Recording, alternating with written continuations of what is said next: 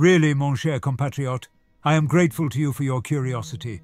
However, there is nothing extraordinary about my story. Since you are interested, I'll tell you that I thought a little about that laugh for a few days, then forgot about it. Once in a great while, I seemed to hear it within me. But most of the time, without making any effort, I thought of other things. Yet I must admit that I ceased to walk along the Paris quays. When I would ride along them in a car or bus, a sort of silence would descend on me. I was waiting, I believe. But I would cross the Seine, nothing would happen, and I would breathe again. I also had some health problems at that time. Nothing definite, a dejection perhaps. A sort of difficulty in recovering my good spirits. I saw doctors who gave me stimulants. I was alternately stimulated and depressed. Life became less easy for me. When the body is sad, the heart languishes. It seemed to me that I was half unlearning what I had never learned, and yet knew so well how to live. Yes, I think it was probably then that everything began. But this evening, I don't feel quite up to snuff either. I even find trouble expressing myself. I'm not talking so well, it seems to me, and my words are less assured. Probably the weather. It's hard to breathe. The air is so heavy it weighs on one's chest. Would you object, mon cher compatriote, to going out and walking in the town a little? Thank you. How beautiful the canals are this evening. I like the breath of stagnant waters, the smell of dead leaves soaking in the canal, and the funereal scent rising from the barges loaded with flowers. No, there's nothing morbid about such a taste, I assure you. On the contrary, it's deliberate with me. The truth is that I force myself to admire these canals. What I like most in the world is Sicily, you see, and especially from the top of Etna, in the sunlight, provided I dominate the island and the sea. Java, too, but at the time of the trade winds. Yes, I went there in my youth. In a general way, I like all islands. It is easier to dominate them. Charming house, isn't it? The two heads you see up there are heads of Negro slaves. A shop sign. The house belonged to a slave dealer. Oh, they weren't squeamish in those days. They had assurance. They announced, "You see, I'm a man of substance. I'm in the slave trade. I deal in black flesh." Can you imagine anyone today making it known publicly that such is his business? What a scandal! I can hear my Parisian colleagues right now. They are adamant on the subject. They wouldn't hesitate to launch 2 or 3 manifestos, maybe even more. And on reflection, I'd add my signature to theirs. Slavery? Certainly not. We are against it.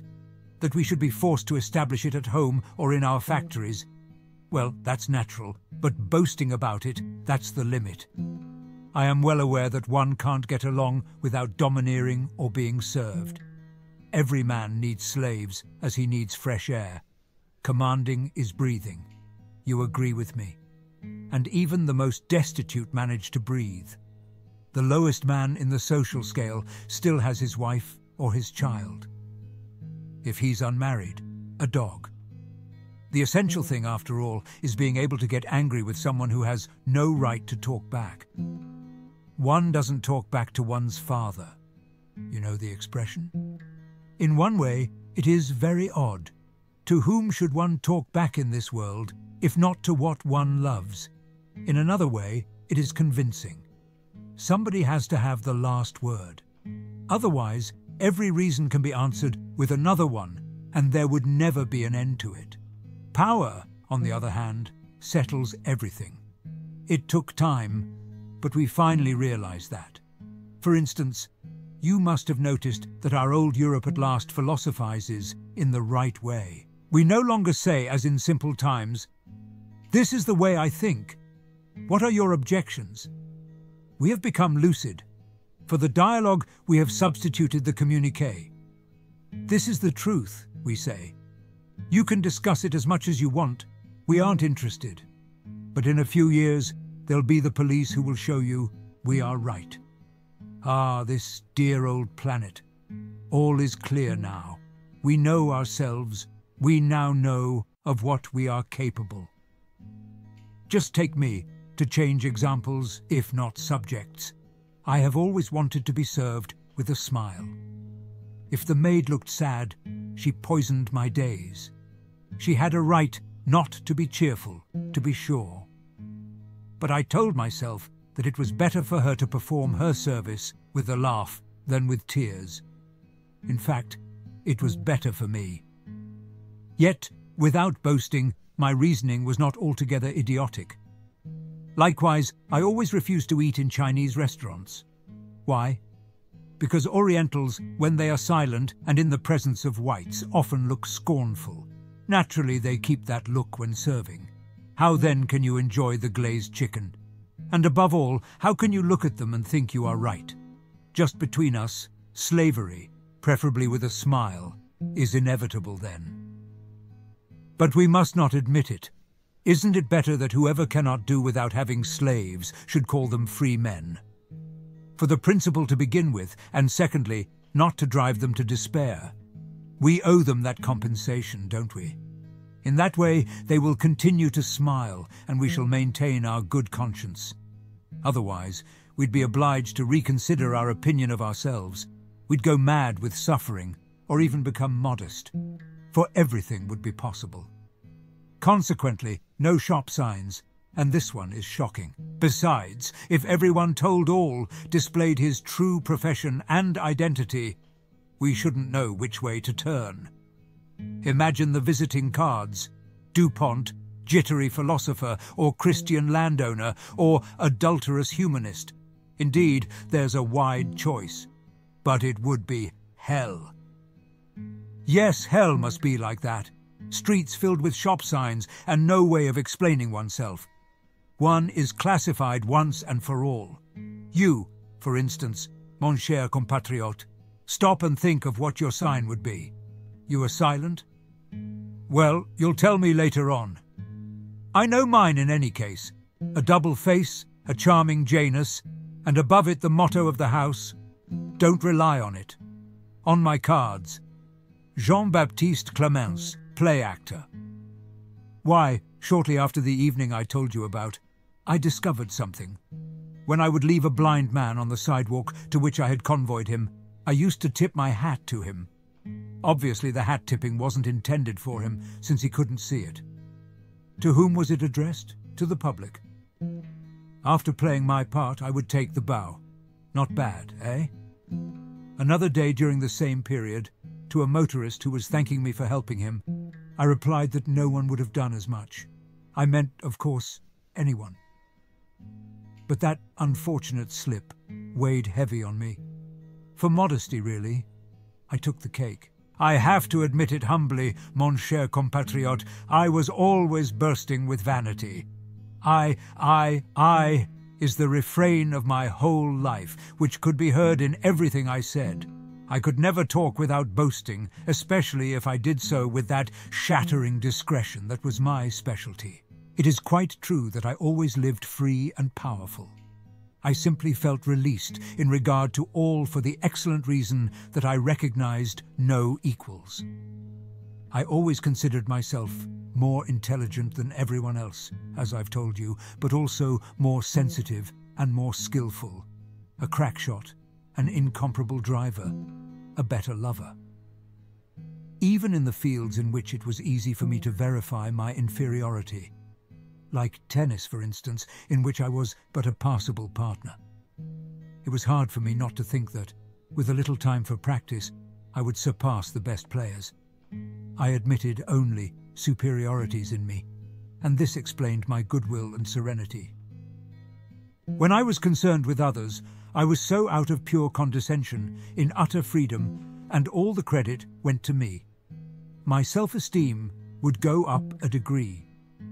Along with a few other truths, I discovered these facts little by little in the period following the evening I told you about. Not all at once, nor very clearly. First, I had to recover my memory. By gradual digress, I saw more clearly. I learned a little of what I knew. Until then, I had always been aided by an extraordinary ability to forget. I used to forget everything, beginning with my resolutions. Fundamentally, nothing mattered.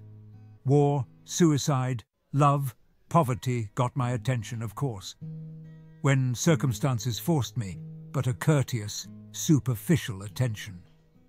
At times, I would pretend to get excited about some cause foreign to my daily life. But basically, I didn't really take part in it, except, of course, when my freedom was thwarted. How can I express it? Everything slid off. Yes, just rolled off me. In the interest of fairness, it should be said that sometimes my forgetfulness was praiseworthy. You have noticed that there are people whose religion consists in forgiving all offences, and who do in fact forgive them, but never forget them. I wasn't good enough to forgive offences, but eventually I always forgot them. And the man who thought I hated him couldn't get over seeing me tip my hat to him with a smile. According to his nature, he would then admire my nobility of character or scorn my ill-breeding, without realizing that my reason was simpler. I had forgotten his very name. The same infirmity that often made me indifferent or ungrateful in such cases made me magnanimous. I lived consequently without any other continuity than that, from day to day, of I. From day to day, women; from day to day, virtue or vice; from day to day, like dogs. But every day myself, secure at my post. Thus I progressed on the surface of life, in the realm of words as it were, never in reality. All those books barely read, those friends barely loved, those cities barely visited, those women barely possessed. I went through the gestures out of boredom or absent-mindedness. Then came human beings. They wanted to cling, but there was nothing to cling to, and that was unfortunate. For them. As for me, I forgot. I never remembered anything but myself. Gradually, however, my memory returned. Or rather, I returned to it, and in it I found the recollection that was awaiting me. But before telling you of it, allow me, mon cher compatriote, to give you a few examples. They will be useful to you, I am sure, of what I discovered in the course of my exploration. One day in my car, when I was slow in making a getaway at the green light, while our patient fellow citizens immediately began honking furiously behind me, I suddenly remembered another occasion set in similar circumstances. A motorcycle ridden by a spare little man wearing spectacles and +4s had gone around me and planted itself in front of me at the red light. As he came to a stop, the little man had stalled his motor and was vainly striving to revive it. When the light changed, I asked him with my usual courtesy to take his motorcycle out of my way so I might pass. The little man was getting irritable over his wheezy motor. Hence he replied, according to the rules of Parisian courtesy, that I could go climb a tree. I insisted, still polite, but with a slight shade of impatience in my voice. I was immediately told that in any case I could go straight to hell. Meanwhile, several horns began to be heard behind me. With greater firmness, I begged my interlocutor to be polite and to realize that he was blocking traffic. The irascible character, probably exasperated by the now evident ill will of his motor, informed me that if I wanted what he called a thorough dusting off, he would gladly give it to me. Such cynicism filled me with a healthy rage, and I got out of my car with the intention of thrashing this coarse individual. I don't think I am cowardly, but what doesn't one think? I was a head taller than my adversary, and my muscles have always been reliable. I still believe the dusting off would have been received, rather than given. But I had hardly set foot on the pavement when from the gathering crowd a man stepped forth, rushed at me, assured me that I was the lowest of the low, and that he would not allow me to strike a man who had a motorcycle between his legs, and hence was at a disadvantage. I turned toward this musketeer and, in truth, didn't even see him. Indeed, hardly had I turned my head when, almost simultaneously, I heard the motorcycle begin popping again and received a violent blow on the ear. Before I had the time to register what had happened, the motorcycle rode away. Dazed, I mechanically walked toward D'Artagnan when, at the same moment, an exasperated concert of horns rose from the now considerable line of vehicles. The light was changing to green. Then, still somewhat bewildered, instead of giving a drubbing to the idiot who had addressed me, I docilely returned to my car and drove off. As I passed, the idiot greeted me with a "poor dope" that I still recall. A totally insignificant story, in your opinion. Probably. Still, it took me some time to forget it, and that's what counts. Yet I had excuses. I had let myself be beaten without replying, but I could not be accused of cowardice. Taken by surprise, addressed from both sides, I had mixed everything up, and the horns had put the finishing touch to my embarrassment. Yet I was unhappy about this, as if I had violated the code of honor. I could see myself getting back into my car without a reaction, under the ironic gaze of a crowd, especially delighted because, as I recall, I was wearing a very elegant blue suit. I could hear the "poor dope," which, in spite of everything, struck me as justified. In short, I had collapsed in public. As a result of a series of circumstances, to be sure, but there are always circumstances. As an afterthought, I clearly saw what I should have done. I saw myself felling D'Artagnan with a good hook to the jaw, getting back into my car, pursuing the monkey who had struck me, overtaking him, jamming his machine against the curb, taking him aside, and giving him the licking he had fully deserved. With a few variants, I ran off this little film 100 times in my imagination. But it was too late, and for several days I chewed a bitter resentment. Why, it's raining again. Let's stop, shall we, under this portico. Good. Where was I? Oh yes, honor. Well, when I recovered the recollection of that episode, I realized what it meant. After all, my dream had not stood up to facts. I had dreamed, this was now clear, of being a complete man who managed to make himself respected in his person as well as in his profession. Half Cerdan, half de Gaulle, if you will. In short, I wanted to dominate in all things. This is why I assumed the man Nair made a particular point of displaying my physical skill rather than my intellectual gifts. But after having been struck in public without reacting, it was no longer possible for me to cherish that fine picture of myself. If I had been the friend of truth and intelligence I claimed to be, what would that episode have mattered to me? It was already forgotten by those who had witnessed it. I'd have barely accused myself of having got angry over nothing, and also, having got angry, of not having managed to face up to the consequences of my anger for want of presence of mind. Instead of that, I was eager to get my revenge, to strike and conquer. As if my true desire were not to be the most intelligent or most generous creature on earth, but only to beat anyone I wanted, to be the stronger, in short, and in the most elementary way.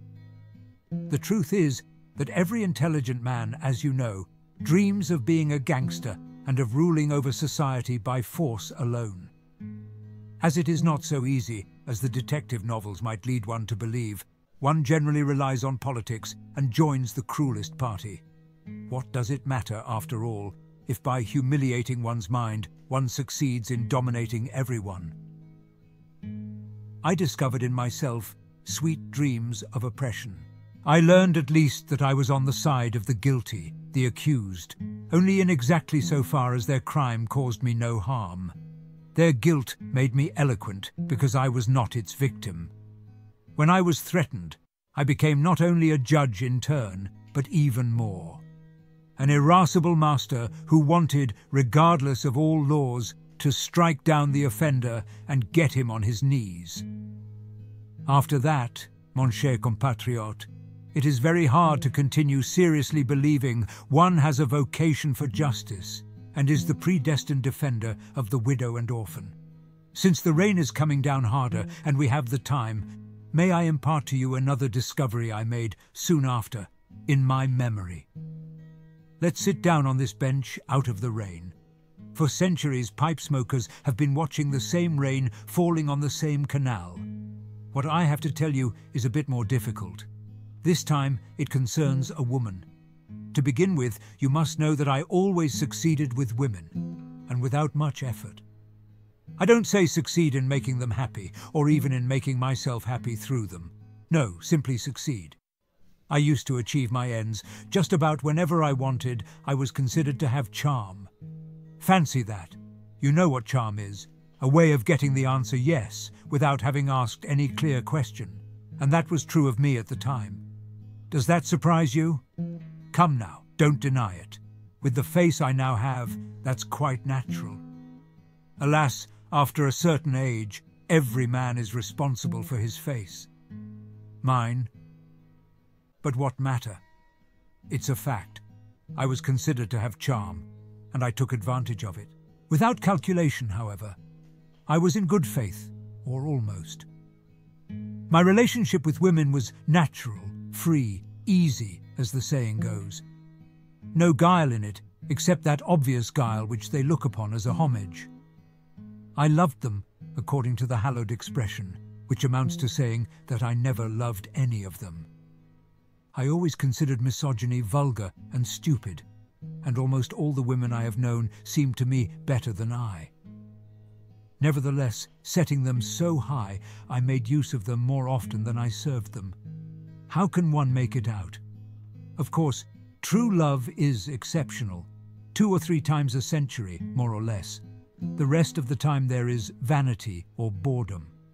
As for me, in any case, I was not the Portuguese nun. I'm not hard-hearted, far from it, full of pity on the contrary, and with a ready tear to boot. Only my emotional impulses always turn toward me, my feelings of pity concern me. It is not true, after all, that I never loved. I conceived at least one great love in my life, of which I was always the object. From that point of view, after the inevitable hardships of youth, I was early focused. Sensuality alone dominated my love life. I looked merely for objects of pleasure and conquest. Moreover, I was aided in this by my constitution. Nature had been generous with me. I was considerably proud of this, and derived many satisfactions therefrom, without my knowing now whether they were physical or based on prestige. Of course you will say that I am boasting again. I shan't deny it, and I am hardly proud of doing so, for here I am boasting of what is true. In any case, my sensuality, to limit myself to it, was so real that even for a 10-minute adventure I'd have disowned father and mother, even were I to regret it bitterly. Indeed, especially for a 10-minute adventure, and even more so if I was sure it was to have no sequel. I had principles, to be sure, such as that the wife of a friend is sacred. But I simply ceased quite sincerely, a few days before, to feel any friendship for the husband. Maybe I ought not to call this sensuality. Sensuality is not repulsive. Let's be indulgent and use the word infirmity, a sort of congenital inability to see and love anything but the physical. That infirmity, after all, was convenient. Combined with my faculty for forgetting, it favoured my freedom. At the same time, through a certain appearance of inaccessibility and unshakable independence it provided the opportunity for new successes. As a result of not being romantic, I gave romance something to work on. Our feminine friends have in common with Bonaparte the belief that they can succeed where everyone else has failed. In this exchange, moreover, I satisfied something in addition to my sensuality, my passion for gambling. I loved in women my partners in a certain game which had at least the taste of innocence. You see, I can't endure being bored and appreciate only diversions in life. Any society, however brilliant, soon crushes me, whereas I have never been bored with the women I liked. It hurts me to confess it, but I'd have given 10 conversations with Einstein for an initial rendezvous with a pretty chorus girl. It's true that at the 10th rendezvous I was longing for Einstein or a serious book. In short, I was never concerned with the major problems except in the intervals between my little excesses, and how often standing on the sidewalk involved in a passionate discussion with friends. I lost the thread of the argument being developed, because a devastating woman was crossing the street at that very moment. Hence, I played the game. I knew they didn't like one to reveal one's purpose too quickly. First, there had to be conversation, fond attentions, as they say. I wasn't worried about speeches, being a lawyer, nor about glances, having been an amateur actor during my military service. I often changed parts, but it was always the same play. For instance, the scene of the incomprehensible attraction, of the mysterious something, of the "it's unreasonable." I certainly didn't want to be attracted. I was even tired of love, etc. Always worked, though it is one of the oldest in the repertory. There was also the gambit of the mysterious happiness no other woman has ever given you. It may be a blind alley. Indeed, it surely is, for one cannot protect oneself too much. But it just happens to be unique. Above all, I had perfected a little speech which was always well received, and which, I am sure, you will applaud. The essential part of that act lay in the assertion, painful and resigned, that I was nothing, that it was not worth getting involved with me, that my life was elsewhere and not related to everyday happiness. A happiness that maybe I should have preferred to anything.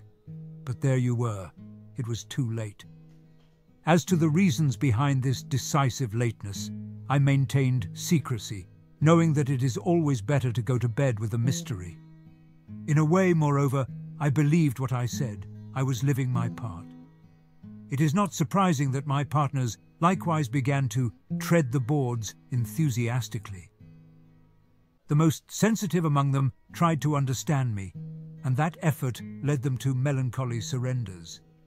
The others, satisfied to note that I was respecting the rules of the game and had the tactfulness to talk before acting, progressed without delay to the realities.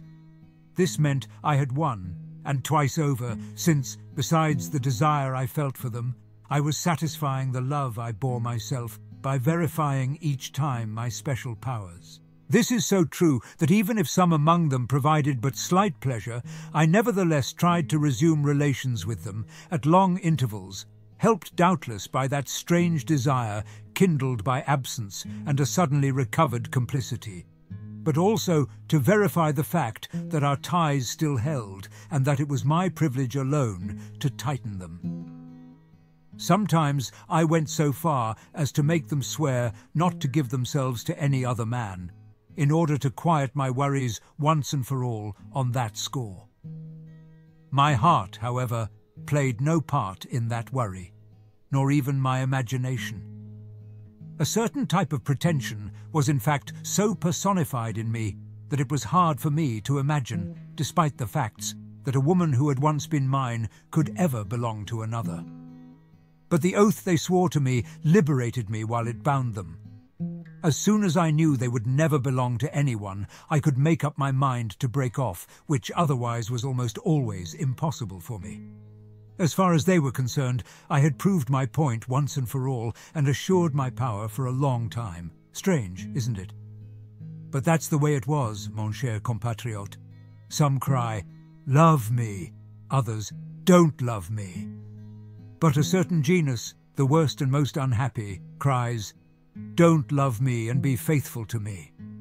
Except that the proof is never definitive, after all. One has to begin again with each new person. As a result of beginning over and over again, one gets in the habit. Soon the speech comes without thinking, and the reflex follows. And one day you find yourself taking without really desiring. Believe me, for certain men at least, not taking what one doesn't desire is the hardest thing in the world. This is what happened eventually, and there's no point in telling you who she was, except that, without really stirring me, she had attracted me by her passive, avid manner. Frankly, it was a shabby experience, as I should have expected. But I never had any complexes and soon forgot the person, whom I didn't see again. I thought she hadn't noticed anything and didn't even imagine she could have an opinion. Besides, in my eyes, her passive manner cut her off from the world. A few weeks later, however, I learned that she had related my deficiencies to a third person. At once, I felt as if I had been somewhat deceived, She wasn't so passive as I had thought, and she didn't lack judgment. Then I shrugged my shoulders and pretended to laugh. I even laughed outright. Clearly the incident was unimportant. If there is any realm in which modesty ought to be the rule, isn't it sex with all the unforeseeable there is in it? But no, each of us tries to show up to advantage, even in solitude. Despite having shrugged my shoulders, what was my behavior, in fact? I saw that woman again a little later and did everything necessary to charm her and really take her back. It was not very difficult, for they don't like either to end on a failure. From that moment onward, without really intending it, I began, in fact, to mortify her in every way.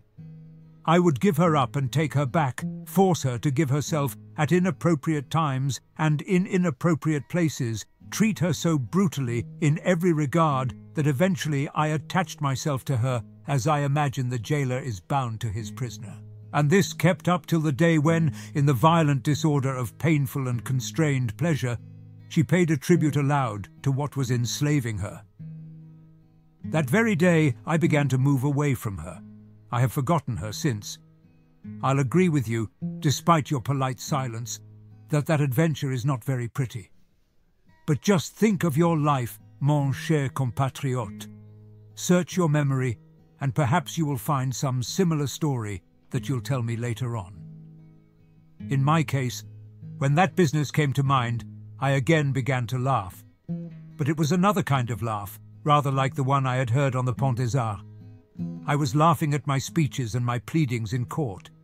Even more at my court pleading than at my speeches to women. To them, at least, I did not lie much. Instinct spoke clearly, without subterfuges, in my attitude. The act of love, for instance, is a confession. Selfishness screams aloud, vanity shows off, or else true generosity reveals itself. Ultimately, in that regrettable story, even more than in my other affairs, I had been more outspoken than I thought. I had declared who I was and how I could live. Despite appearances, I was therefore more worthy in my private life, even when, one might say, especially when, I behaved as I have told you, than in my great professional flights about innocence and justice. At least, seeing myself act with others, I couldn't deceive myself as to the truth of my nature. No man is a hypocrite in his pleasures. Have I read that, or did I think it myself, mon cher compatriote? When I examined thus the trouble I had in separating definitively from a woman, a trouble which used to involve me in so many simultaneous liaisons, I didn't blame my soft-heartedness. That was not what impelled me when one of my mistresses, tired of waiting for the Austerlitz of our passion, and spoke of leaving me. At once I was the one who made a step forward, who yielded, who became eloquent. As for affection and soft-heartedness, I aroused them in women, experiencing merely the appearance of them myself. Simply a little excited by this refusal, alarmed also by the possible loss of someone's affection. At times, I truly thought I was suffering, to be sure. But the rebellious female had merely to leave in fact for me to forget her without effort, as I forgot her presence when, on the contrary, she had decided to return. No, it was not love or generosity that awakened me when I was in danger of being forsaken, but merely the desire to be loved and to receive what in my opinion was due me. The moment I was loved and my partner again forgotten, I shone, I was at the top of my form, I became likable. Be it said, moreover, that as soon as I had re-won that affection, I became aware of its weight. In my moments of irritation, I told myself that the ideal solution would have been the death of the person I was interested in. Her death would, on the one hand, have definitively fixed our relationship and, on the other, removed its compulsion. But one cannot long for the death of everyone, or, in the extreme, depopulate the planet, in order to enjoy a freedom that cannot be imagined otherwise. My sensibility was opposed to this, and my love of mankind. The only deep emotion I occasionally felt in these affairs was gratitude, when all was going well and I was left not only peace, but freedom to come and go. Never kinder and gayer with one woman than when I had just left another's bed, as if I extended to all others the debt I had just contracted toward one of them. In any case, however apparently confused my feelings were, the result I achieved was clear. I kept all my affections within reach to make use of them when I wanted.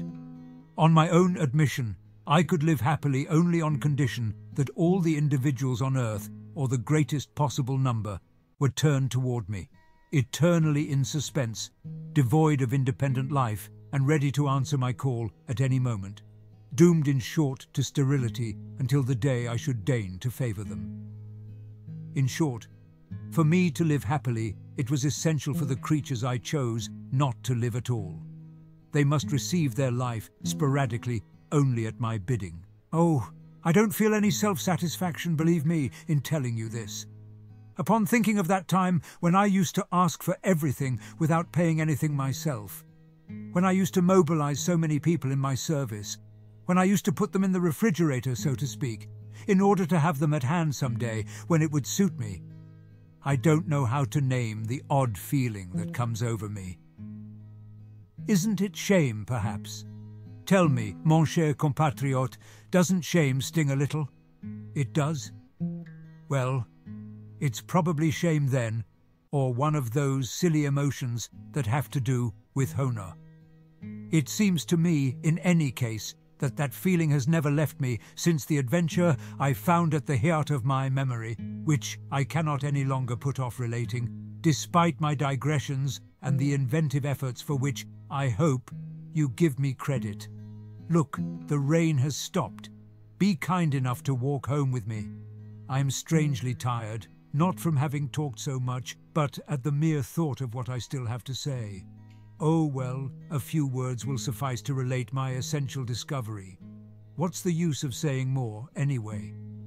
For the statue to stand bare, the fine speeches must take flight like pigeons. So here goes. That particular night in November, 2 or 3 years before the evening when I thought I heard laughter behind me, I was returning to the left bank and my home by way of the Pont Royal. It was an hour past midnight. A fine rain was falling, a drizzle rather, that scattered the few people on the streets. I had just left a mistress, who was surely already asleep. I was enjoying that walk, a little numbed, my body calmed and irrigated by a flow of blood, gentle as the falling rain. On the bridge, I passed behind a figure, leaning over the railing and seeming to stare at the river. On closer view, I made out a slim young woman dressed in black. The back of her neck, cool and damp between her dark hair and coat collar, stirred me. But I went on after a moment's hesitation. At the end of the bridge, I followed the guys toward Saint-Michel, where I lived. I had already gone some 50 yards when I heard the sound, which, despite the distance, seemed dreadfully loud in the midnight silence, of a body striking the water. I stopped short, but without turning around. Almost at once, I heard a cry, repeated several times, which was going downstream. Then it suddenly ceased. The silence that followed, as the night suddenly stood still, seemed interminable. I wanted to run, and yet didn't stir. I was trembling, I believe, from cold and shock. I told myself that I had to be quick, and I felt an irresistible weakness steal over me.